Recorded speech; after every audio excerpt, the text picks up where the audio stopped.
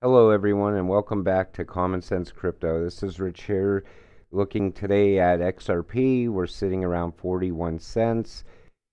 Market looks good. We're leveled out. We're not crashing no more.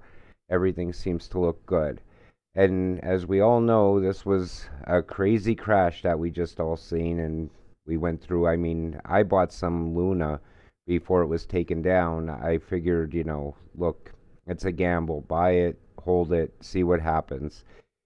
I don't know if any of you bought it, but I thought it was a good idea. After all, it was sitting at almost $100 right before the crash.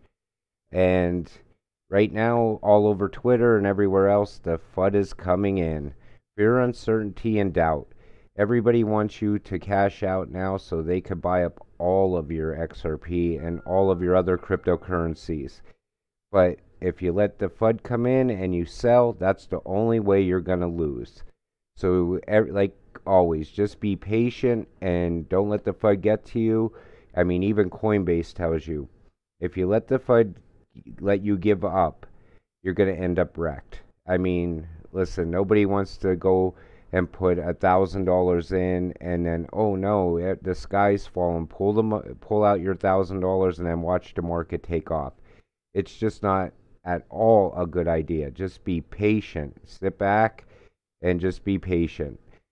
This is something I found. It shows XRP and it says, "Oh no, Brad, what do we do now?" Don't worry, that's not our rocket, and we all know we're going to the moon. It's inevitable. It's just sit back and be patient. Do nothing else. Now we're looking at XRP. We're wondering why the price doesn't move. Everybody out there, puts up something. Oh, it was adopted here. It was adopted there. Uh, Everything looks good on the structure, but the price just sits either sideways or it drops down. And most people don't understand that just because somebody adopts XRP, the price is not going to skyrocket overnight. It's something that takes time. So while you're watching it and wondering, man, this coin is never moving. It just seems like one of those things that you bought into and now you got to hold it forever. But it's not going to be like that. We all know it's not going to be like that. I mean, honestly, if we didn't have the lawsuit or anything else, things might have moved a lot quicker. But again, just be patient. The capital of crypto says the greatest power is often simple patience.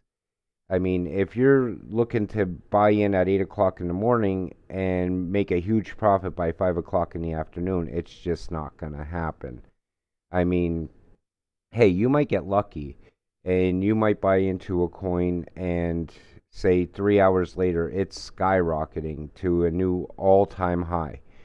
XRP doesn't quite work like that. It's going to be one of those things while you're sitting back waiting for it to go, all of a sudden you look at it and you're like, wow, XRP's up, 500% today.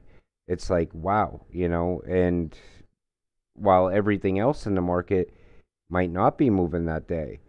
And different things move XRP's prices. A lot of it is the XRP community. A lot of people buy in. Nobody wants to be left behind. And we just sit back and wait. After all, we hold the coin that has the most utility. It's green. It's the quickest cross-border payment system. It's one of those assets that you buy and hey, we might get a utility run and all of a sudden we turn around and the price of XRP is $150. You don't know. Nobody knows. And if we had a crystal ball, we could say, hey, buy it today because today's the day it goes off. But we can't do that. So with all that said, the main thing is the SEC lawsuit. Everybody is talking about it. Everybody has been talking about it. If you held crypto before the lawsuit happened, we were moving. I mean, we were right up there with the market. I mean, everything looked great. It looked like everybody was about to be a millionaire and everything was about to take off quick and everything was supposed to move relatively smooth. Then the lawsuit came. And I remember sitting there saying, wow, I can't even believe this just happened. Because all of a sudden, your asset goes from, you know, you're looking at your account, you're like, wow, I had this yesterday and today I have this. It's like that shook out so many people, I'm sure, especially new investors. Anyone who just bought in right before the lawsuit probably said, yeah, this is it for me. I'm done with crypto. I'm never buying into any type of crypto again. And the bad thing about that is this, it scared away a lot of new investors. It scared away a lot of people that never heard of diamond hands, never heard of anything that could happen. And here's the four things that I wanted to talk about. These are the things that a lot of people say is holding Ripple back right now. And the Ripple case not being dismissed is one of them. That's probably the biggest one. I mean, everybody's going to talk about that until we get a ruling and everything is done. And but here's the other thing, and this where it says XRP security status is still unknown. What they mean by that is the fact that we don't know if it's a security or if it's a currency.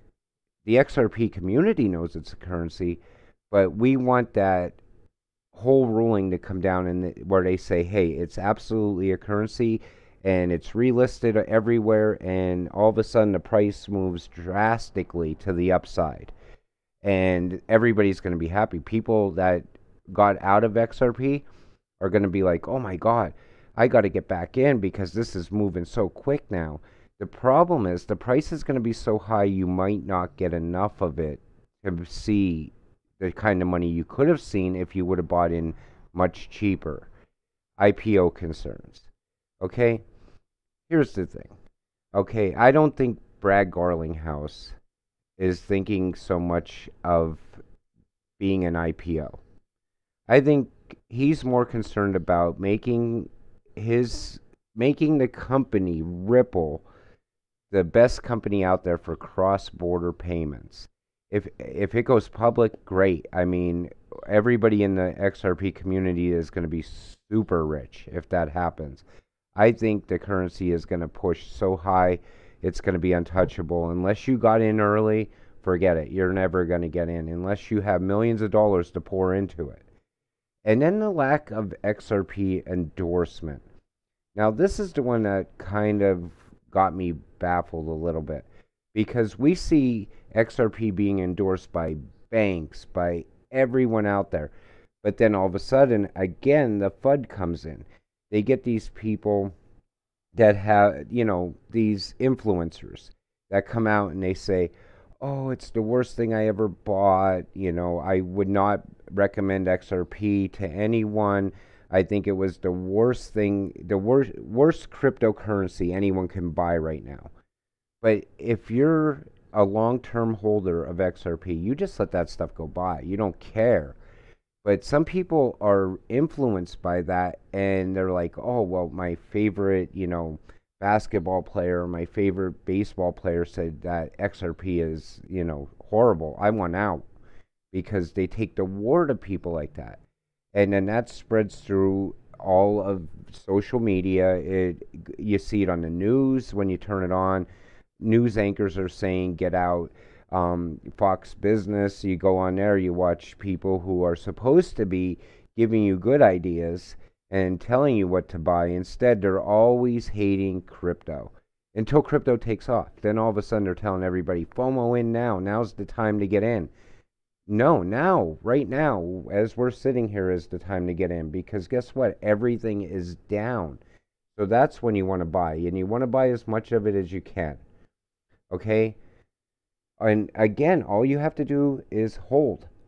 If you hold it, you're going to be rich. That's it. That's all you need to know.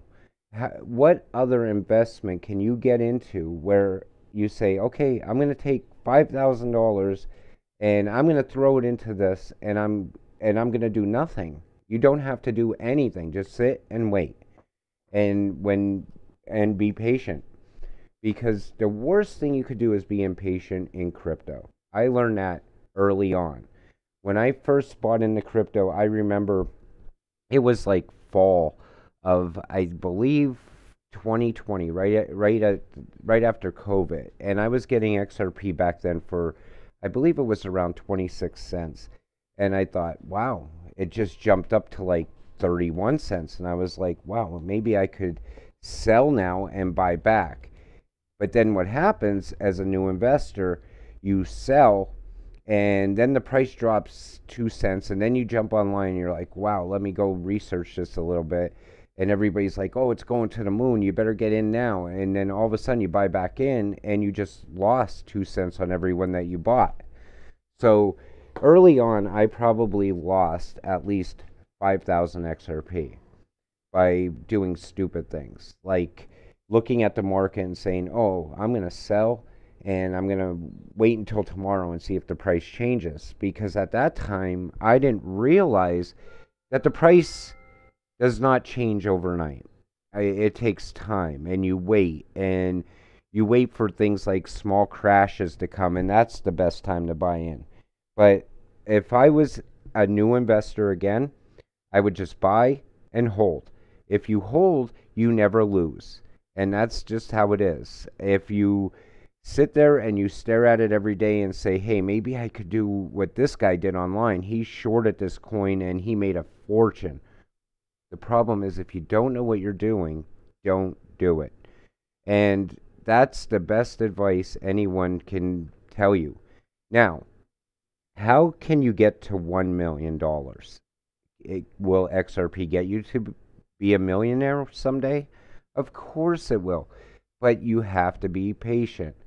It might not be this bull run, but here's what I would do. And this is not financial advice in any way, but this is what I am going to do. When XRP finally takes off and has its bull run, I'm going to cash out, take some profit, and I'm going to buy back on a low. And I don't suggest that to anyone new into crypto. I mean, if you feel you can take profit and you hold enough that maybe you could just sell off 10%, great. But I would never sell the whole stack because we don't know what's going to happen. It goes on a bull run, the SEC lawsuit ends, and all of a sudden the price skyrockets. Now you're not getting back in. And the worst thing is if you're holding an asset and then all of a sudden you say to yourself, okay, I'm going to sell it. And then the price jumps up. And you can't get back in because now you're going to be buying on the high. And then what happens is you buy in on the high and then all of a sudden the price dips again. That's what scares most people out of crypto.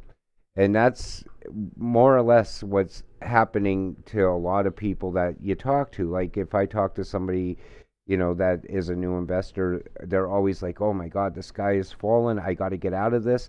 And I always try to reassure them that's not the best move right now, because you bought higher than where we're at now. I am sure of it, especially for new investors. How many people bought XRP when it was at $1 because they FOMO'd in thinking it was going to $5 or $3 or $2? Well, when people FOMO in like that, all of a sudden they see a huge dip and they're like, oh, I don't want to lose all my money. XRP, in my opinion, is never going to zero. And I've seen people say it's going below zero. I mean, that's just ridiculous. How can something go to negative something? It doesn't make sense. If it gets down to zero, it's going to bounce back, if anything. So my advice for you all today is this. Just hodl on, be patient, look at the market. Don't get caught up in all the FUD that's out there right now, all over the place, and everybody is still concerned about the crash. And take it one day at a time, and eventually we're going to see this thing take off. And when it does, you'll be happy you were patient and that you didn't listen to everyone else and you just did what you thought was best for you. Anyway, have a great day, guys. And I'll be back with another video tomorrow, maybe even later on today. Everybody take care.